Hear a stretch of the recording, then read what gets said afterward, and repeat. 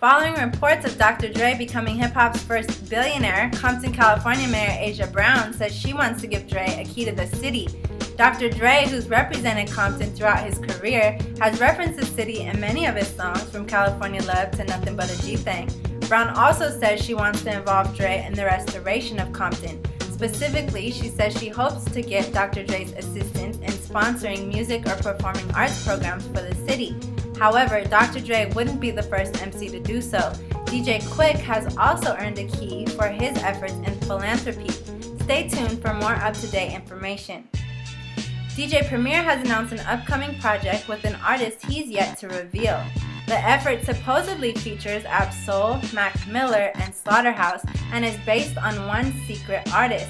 According to Premier, he samples solely from this mystery individual, using his own recreation of their samples in every song.